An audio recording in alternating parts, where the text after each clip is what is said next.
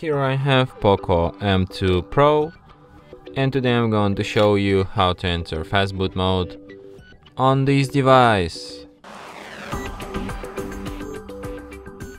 So to do that, firstly you have to turn your device off by holding down power key, then select power off, and after your device turns off completely, hold down combination of keys power key plus volume down for a couple of seconds like this, and hold it until you end up in the FastBoot mode. So as you can see, it says FastBoot, which is the proof that we're in the FastBoot right now.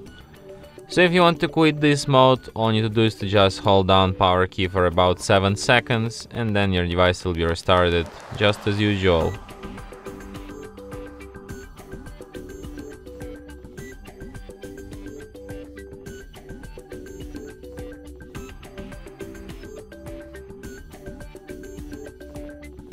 And that's it.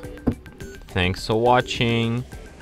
If you find this tutorial useful, don't forget to hit that like button and subscribe to our channel.